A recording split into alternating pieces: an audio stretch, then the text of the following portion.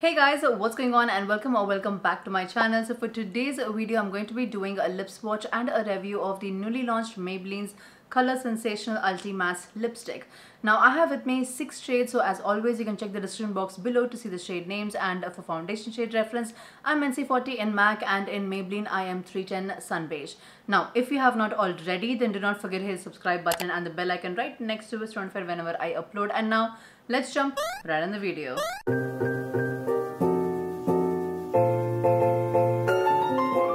So let's go over with the benefits and the features of these lipsticks. Now it says that it is more matte, more color intensity and lightweight feel.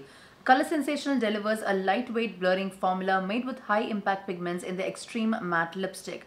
Now available in a slim luxe bullet and a full range of beautiful non-drying lipstick shades. These are priced at 549 rupees for 1.7 grams of product, and these are currently available only on Myntra. That's where I picked these up from, and there are only 6 shades that I was able to find, and that's what I picked up. But in the arm swatch picture on the website it did show like 8 shades. I'm not so sure if the 2 of them are out of stock or it's just not available. So this is how the packaging looks like, which is color coordinated with a black ombre, and at the bottom you have the shade name and number. And this is how the actual lipstick looks like, which also locks into place. And the cap also double locks. And now let's finally move on to the lip swatches.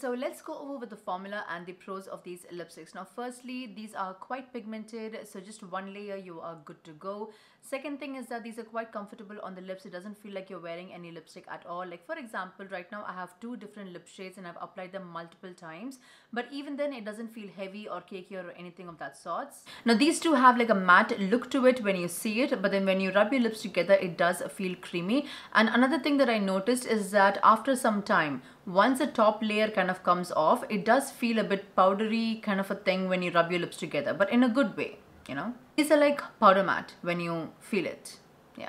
As it has been claimed, it does have a blurring effect on the lips because I have a very wrinkly, I have fine lines on my lips, so it does give that slight blurring effect on your lips after you apply them. Now these are not transfer proof, it's not mask proof, it's not smudge proof. Like for example, it does transfer quite a bit, And this is how it looks like once you have like a very heavy meal. But as you guys can see that once you do press your lips together, it gives you the sheer coverage of the original color. Now these do last for about 4 to 5 hours, provided you have not eaten anything heavy. But then if you do have anything in between, it will last only for like about 2 or 3 hours and it will vanish. And lastly, these can be removed by just using a wet wipe alone or micellar water, face wash. It goes off easily. Oh, and I do love the packaging. I love the ombre packaging. That's one thing I forgot to mention. Coming to the cons, there are only 2 things that I could think of. First is that it is not transfer proof, so hence it is not mask proof as well.